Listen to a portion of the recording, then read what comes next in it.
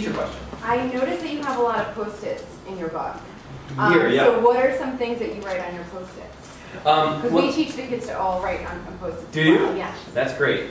So for me, these are some Post-its with writing on them. I'm writing ideas. I'm writing down things that excite me. I'm writing down cool details. I write in my books all the time. Totally. That's a great thing to teach them. Yes, sir? Who inspired you to write books? Well, directly who inspired me to write books were those kids. So the thing is, let me tell you a little story. Yeah. When I was in 7th grade, a few years older than you guys, I had an author come to my school. I don't remember anything that the author said. Nothing. Except for one thing. Somebody asked the author, how do you know if you're a writer? My ears perked up. I was curious. I did not think I was going to be a writer when I grew up. I was pretty sure I was going to be a professional basketball player. Didn't work out. I don't know why. But I listened, and the author thought about it for a minute. She said, how do you know if you're a writer? And she said, writers write. And I was like, duh. That's the definition, right? But then I thought about it. I was like, okay, maybe she's got a point. Writers write. Okay, well, do I write? Well, I write in school when my teachers tell me to. And I write for homework when I remember to do my homework. But do I write on my own for fun? The answer was no. I never did. And so right then and there, I decided that I must not be a writer. I was not a writer. She made it very clear, right? Like, writers write. I do not write. Therefore, I'm not a writer, right? If I were on a test, you would get that question right? So I was sure I was not a writer. For the next 10 years, every time I got an idea for a story, I was like, you know, I would write a paragraph or two, but I would always quit. I'd be like, what am I kidding? I know I'm not a writer. The thing is, I think that author was wrong. Here's why. This is what my life was like when I was a kid. You guys know G.I. Joes? Action figures with like masks and guns and that kind of stuff, right? If you don't know what they are, they're like, you know, Barbies? They're like mini Barbies for boys with guns, okay? So, I used to play with these G.I. Joes all the time. And I would take one in each hand. It always went the same way. And one was usually the cool kid from school. And the other one was me. Not the coolest kid. And the cool kid would say something mean and funny to me, and all the other G.I. Joes would laugh.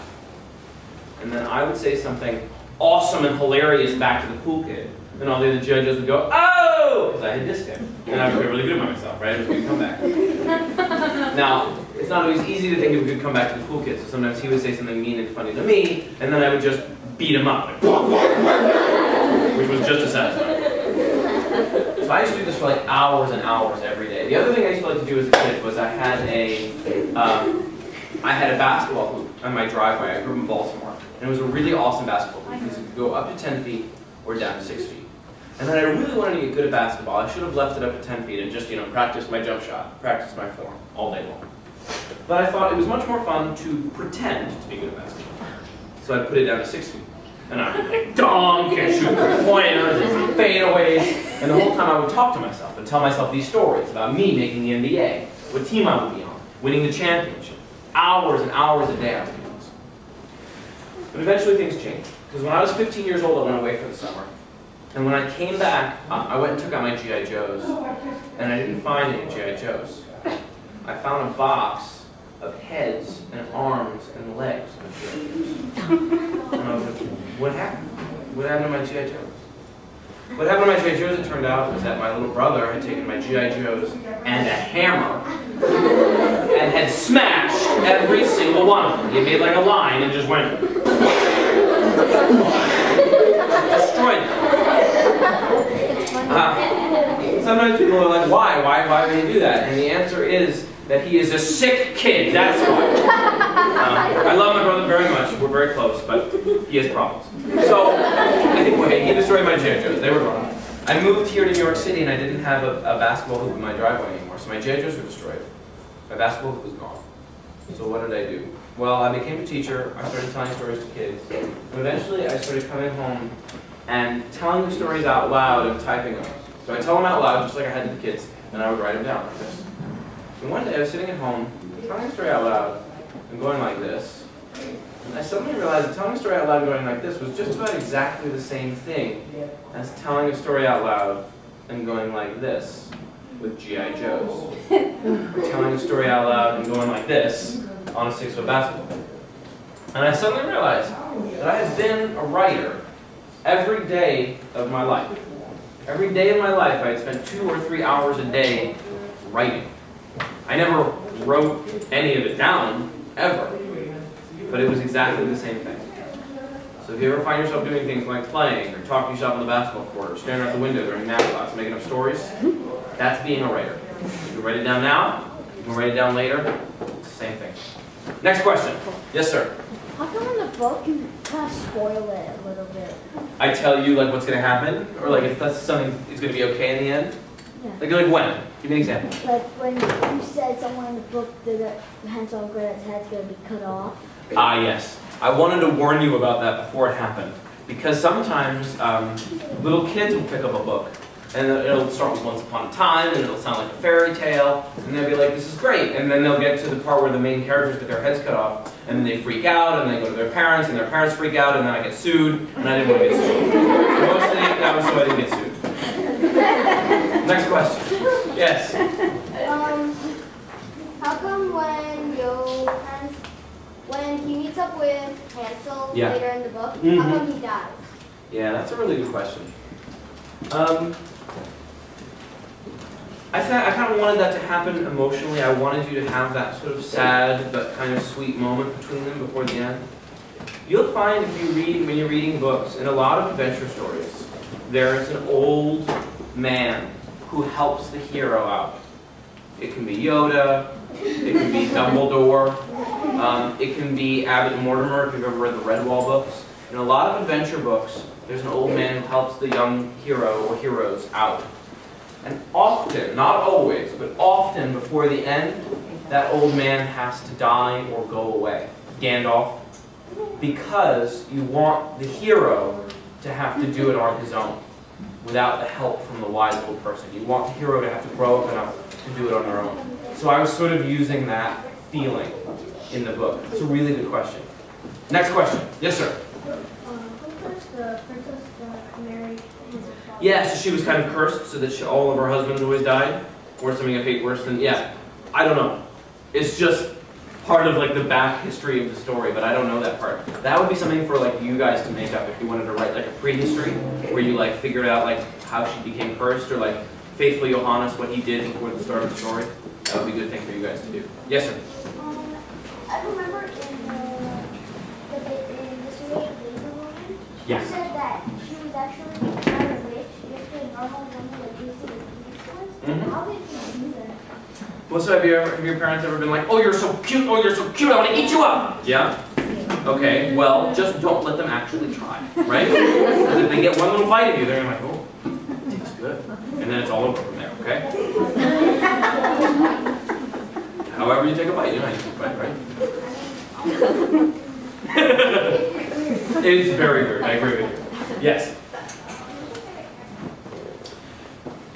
Who's my favorite character? It's hard to choose between all of the characters because I created them and so I love them all. But probably my favorite character to write, at least in A Tale of Grimm, was the devil. Yeah. Can I do my impression of the devil for you? This is my impression of the devil. So, do you remember when Hansel's gonna have to go to hell and the devil comes to collect him, right? Yep.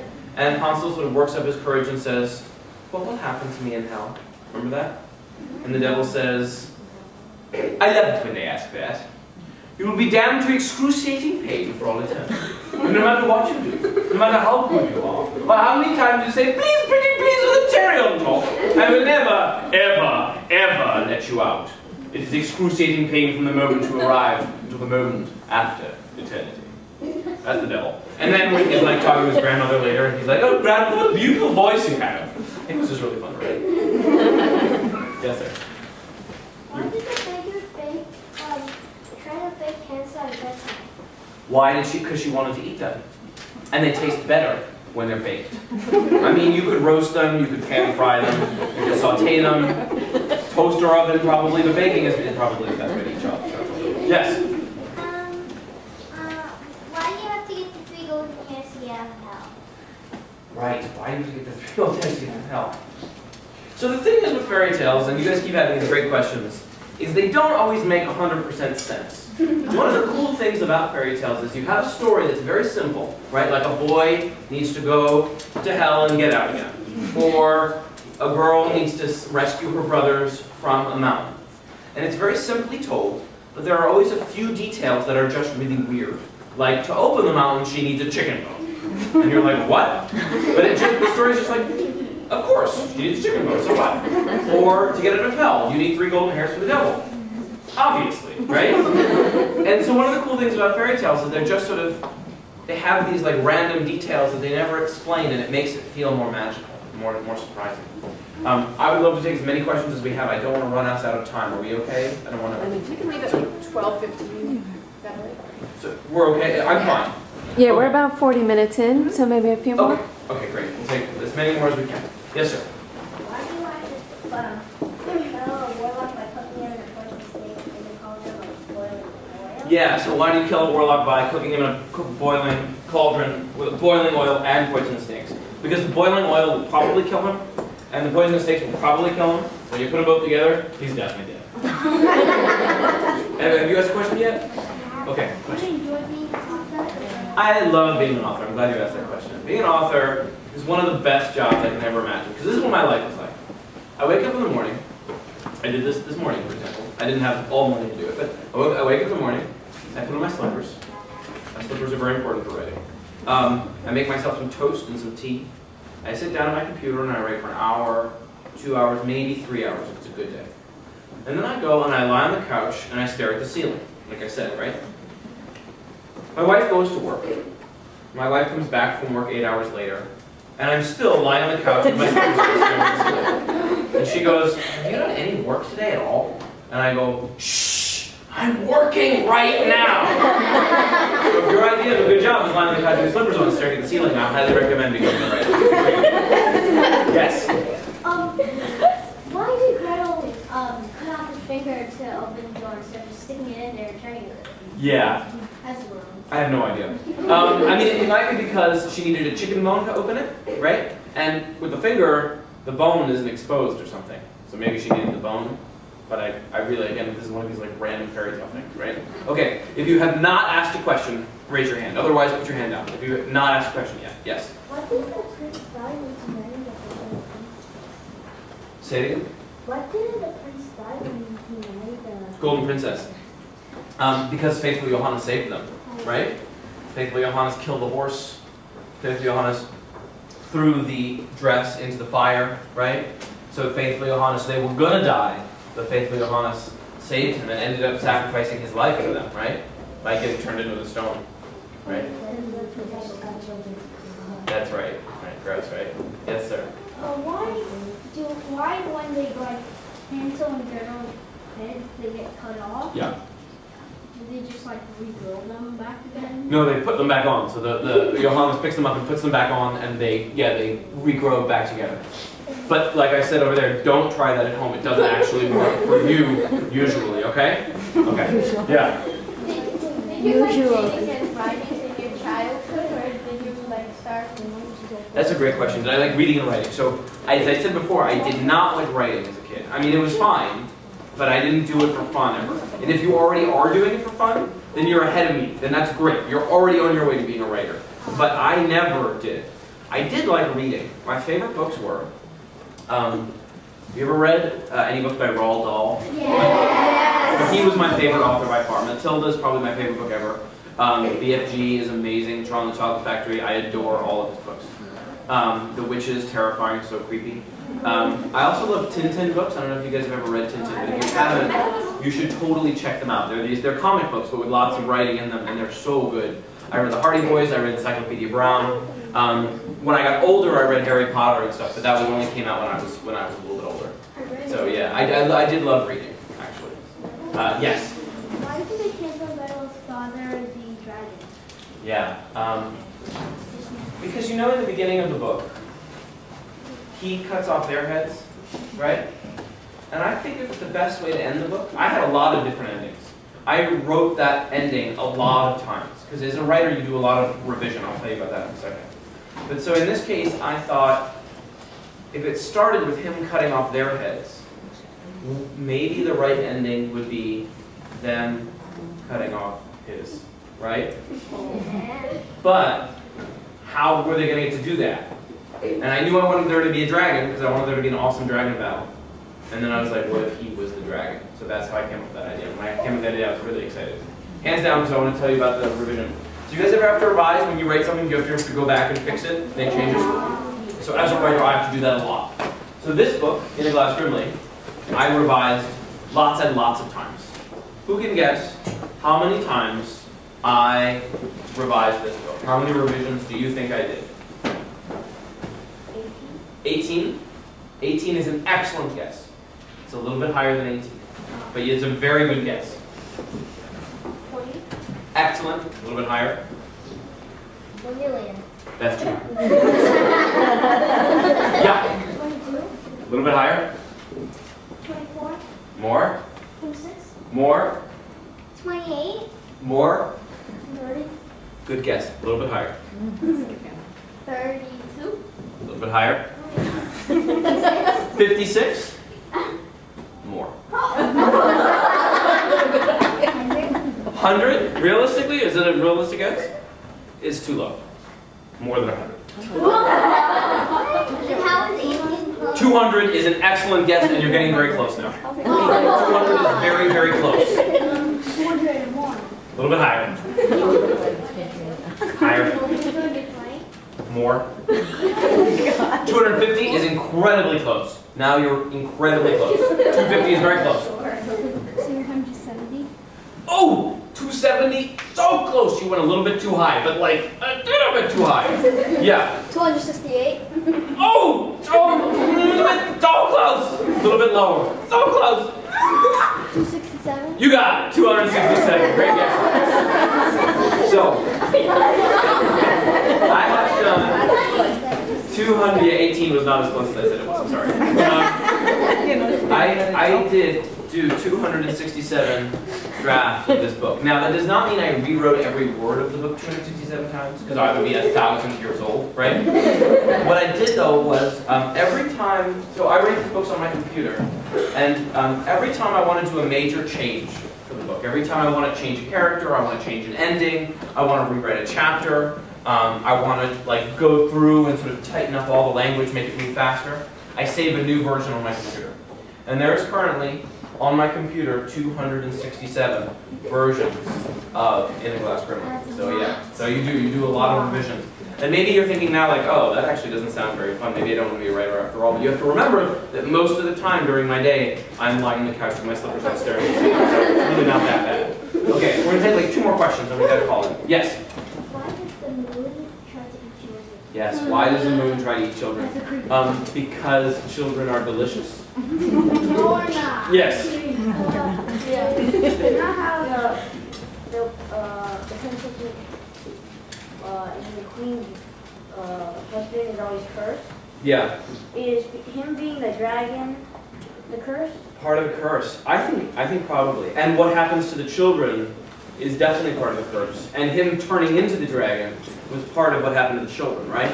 Yeah, I don't know if you caught this, but maybe in the 3rd to last chapter there's a line about the dragon spirit can take over you if you're like feeling despair. So when he was wandering looking for his kids, he was feeling despair, right? Which is how the dragon spirit got in him. So yeah, probably it is part of the curse. Good thinking. Very good thinking. Okay, let's take one last question. Yeah. Like in some teachers when it said like the little kids should be here, just say that when you were reading this. Yeah, so that 2nd graders, exactly. I would say stuff like, are there any little kids here? And they'd all be like, no. Okay. All right, you guys have been such a good audience. So we all really sign fun.